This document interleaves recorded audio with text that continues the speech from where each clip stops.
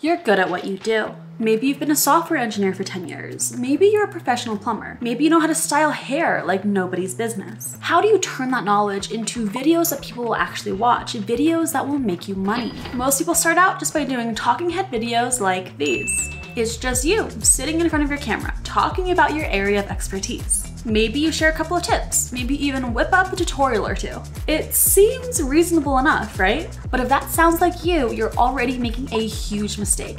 A mistake that may be setting you back from the very start. I'm Aprilynne, and in this video, I'll show you how to turn your knowledge into a YouTube channel.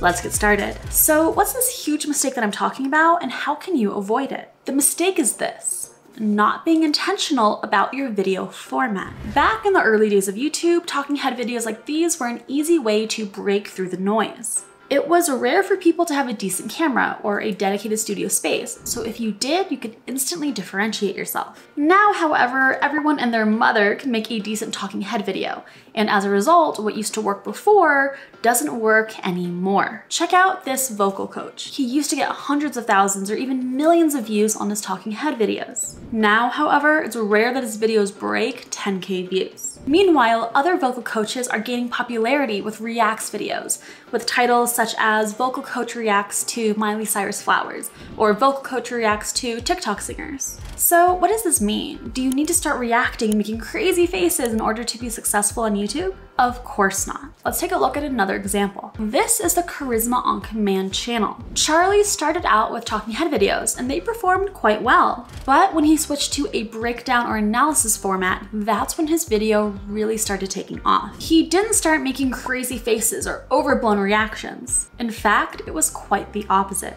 He took himself out of his videos and focused purely on the analysis of the concepts he introduced. But by switching his format away from talking head videos, Charlie was able to gain over 3 times as many views on videos on the same topics as before. Look, you can still be fantastically successful on YouTube with talking head videos, and there are plenty of examples of people who have. However, talking head videos do have the highest competition and also the lowest view multiplier. What does that mean? Well, the same topic delivered in a talking head format versus other formats will often yield fewer views. Okay, we get it, video format matters. But what types of format options do you have for your videos? There are 8 main formats that you should consider: talking head, breakdown or analysis, animation, interviews, vlogs, live streams, demonstrations, and reacts. I'll break down each of these formats for you so you can have a good idea of what they entail and whether or not they'd be a good option for you. And at the end of this video, I'll present you with a video format selection framework that will help you identify what format or formats are best for your niche, audience, and style. Let's jump into it. First off, we have the classic talking head video. This is the format that you're likely most familiar with. It involves speaking directly to the camera while sharing your knowledge or thoughts on a particular subject. It's the format that I'm using for this video. This format is ideal if you want to establish a personal connection with your viewers while showcasing your knowledge. It's also relatively simple to achieve video production-wise. All you need is a phone or a camera, a decent microphone, and a background that looks moderately aesthetic. Because the format is so straightforward, the editing process tends to be a little bit easier with talking head videos. All you're really looking at is making cuts and adding visuals to keep it from getting too boring. But because talking videos are so simple to create, they're also one of the most widely used video formats on YouTube. This makes it much more difficult to stand out or differentiate yourself if you choose this format. For examples of YouTubers who do talking head videos well, check out Ali Abdaal, Mr. Who's the Boss, and Vanessa Lau. To use the talking head format, structure your video with a clear hook, introduction, body, and conclusion. Speak conversationally, as if you're talking to a friend. This helps build a deeper connection with your audience. One thing to keep in mind when making talking head videos is that they're very easy to make boring. No one likes staring at a talking head prattle on and on for 10 minutes. To keep your viewer retention up, make sure to enhance your video by incorporating relevant visuals like text, icons, images, or graphics.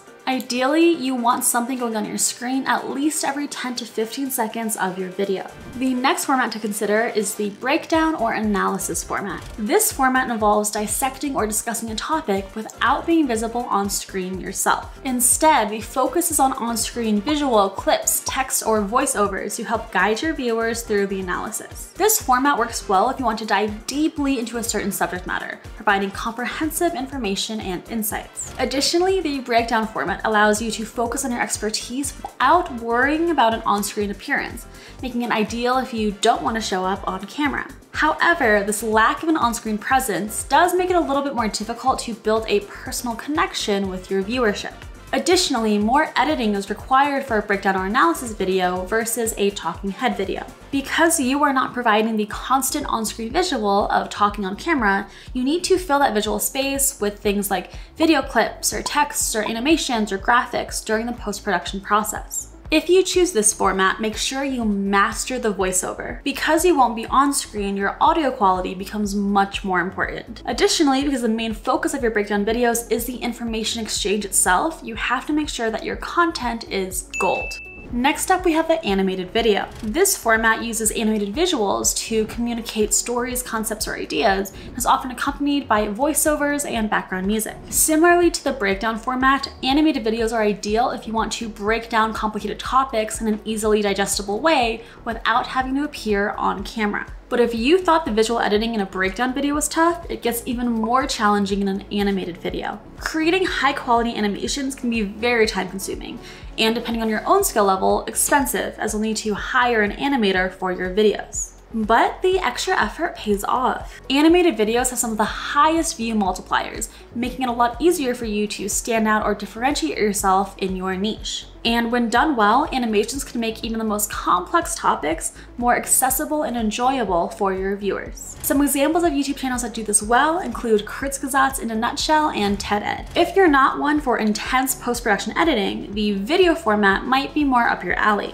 This format involves one-on-one conversations between you and a guest who brings something interesting or unique to the table. Interviews are ideal if you want to discuss and learn from others within your niche while providing valuable information to your viewers. A huge benefit of the interview format, especially if you're a newer entrant to your niche, is that you can leverage the credibility of your guests to help grow your channel. Additionally, it provides a great way to meet others within your niche if you're looking to make newer connections. However, it's a lot harder for interview channels to do well on YouTube. Most people come onto YouTube to watch shorter videos, so you have to really convince them that it's worth it to stick around for longer. Additionally, the quality of your content will rely on your guests. Unlike other formats, you have less control over the direction and type of information shared. Channels that do this well include Impact Theory and The Graham Stephan Show.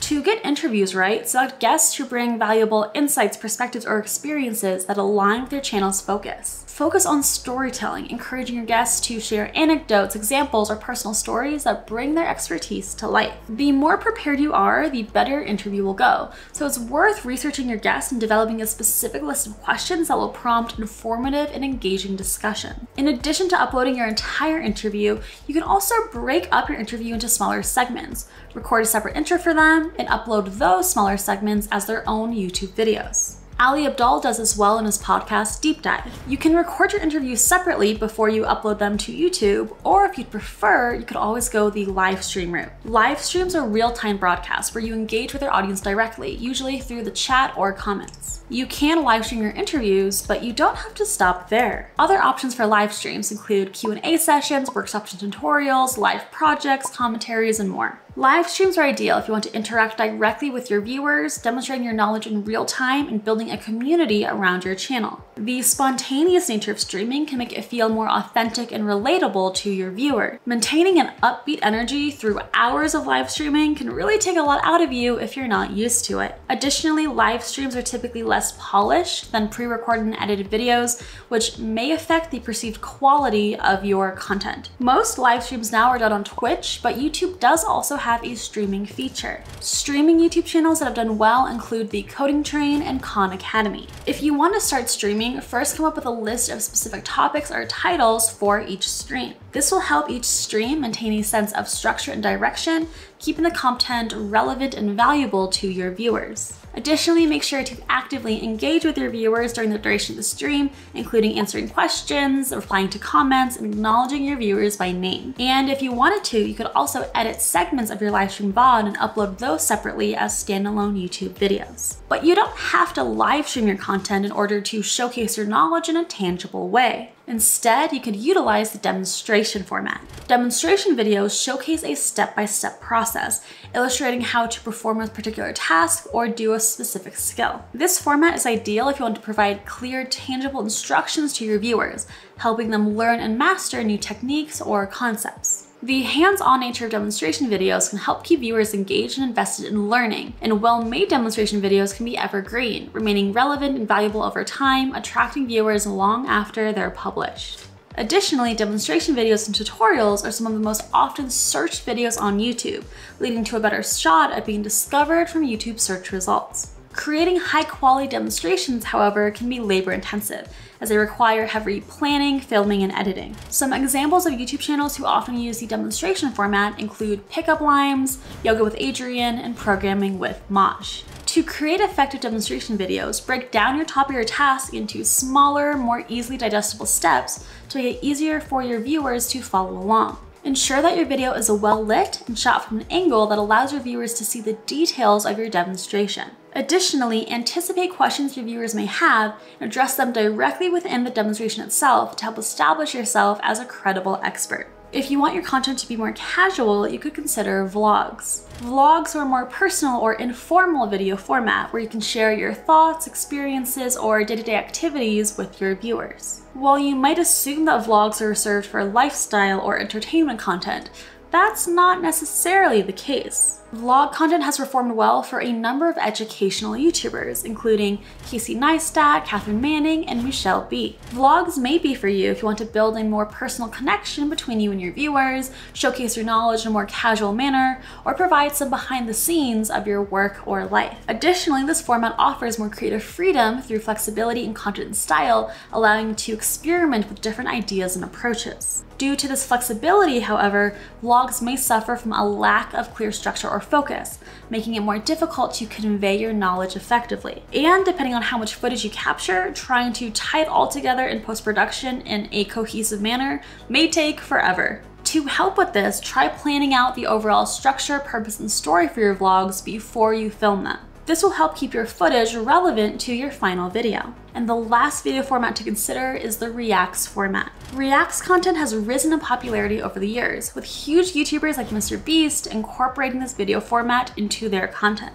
Reacts videos features creators reacting to or sharing their thoughts on different types of content, such as other YouTube videos, music, movies, or current events. This format allows you to showcase your knowledge by providing insightful commentary or analysis, while also capitalizing on trending topics or popular content. Reacts videos can be relatively simple and quick to produce, as they primarily involve recording your reactions or thoughts while watching other content. Additionally, because it's trend-driven, this format allows you to capitalize on trending topics or popular content, drawing in a larger audience. Reacts videos also tend to feel more casual or personal, allowing you to connect with your viewers on a deeper level. But because of the reliance on trends, Reacts videos tend to have a shorter lifespan, as their relevance fades once the original topic or trend loses its popularity. If you want to explore creating Reacts videos, choose content to react to that's relevant to your knowledge and provides an opportunity for you to provide insightful commentary. Go beyond simply reacting to the content. Instead, provide your audience with valuable insights, tips, or critiques based off of your experiences. And be careful about the use of overblown or exaggerated reactions. You want to create engaging content while maintaining and building your credibility. YouTubers who strike this balance well include Dr. Mike and Legal Eagle.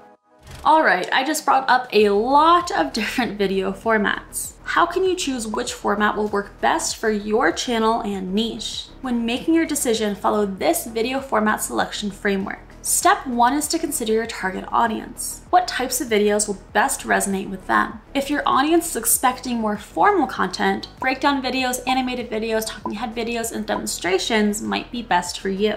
If your audience would appreciate more casual, personal content, then talking head videos, live streams, interviews, vlogs, and reacts might be a better fit. Step 2 is to consider your own knowledge. What video formats lend themselves best to showcasing your specific skill sets? If your knowledge is best expressed by hands-on or step-by-step instruction, then demonstration videos or live streams might be good for you. If your knowledge shines when busting myths or correcting common mistakes within your industry, then React's content could work very well. Step 3 is to study the existing content and creators within your niche. Are there any video formats that don't currently exist within your niche? Those gaps in the market can help you identify opportunities. That's how Peter Su finally got his channel monetized after 2 years of trying. He recognized that there wasn't much day in the life content in the investment banking niche, and when he made a video to fill that gap, it took off. Step 4 is to examine your available resources. How much time and money do you have at your disposal for creating content? If you have a substantial content budget, you can unlock formats like animations, breakdown or analysis videos, or high-quality demonstrations that are otherwise unachievable to others in your niche. If you're low on resources, then vlogs, live streams, interviews, and React's content could be your best bet. And finally, step 5 is to consider your own personal brand and style. What do you want to be known for? What are you good at? If you're naturally extroverted or enjoy speaking with others, then interviews, live streams, and vlogs could work very well for you. If you're naturally introverted or prefer a more robust analytical approach, then breakdown videos would probably be a better fit than, say, React's content. Whatever you decide on, don't be afraid to experiment and adapt. You don't have to stick with just one format. In fact, combining different video formats can help keep your content fresh and engaging, while also opening yourself up to a variety of opportunities. For example, the How to ADHD channel regularly mixes talking head videos with interviews, and Lindsay Ellis combines talking head videos with the breakdown or analysis format. As you experiment with different video formats, check your analytics to track your performance and adjust your strategy based off of that data. Listen to your viewer feedback and be responsive to their suggestions and requests. And through it all, ensure that each format you try out aligns with your channel's identity, style, and audience. So what did you decide on? Maybe you've chosen a breakdown or analysis format, or maybe a Reacts format, or maybe even after all of this, you decided to just stick with the simple talking head format. Regardless of your decision, you should feel proud. You've taken the first step in setting up your channel for success, but you're not quite out of the water yet. If you want your YouTube channel to succeed, you have to learn how to create compelling YouTube videos. For the neuroscience of YouTube, check out this video. Otherwise, thank you so much for watching. Like and subscribe if you can, and I will see you in the next video.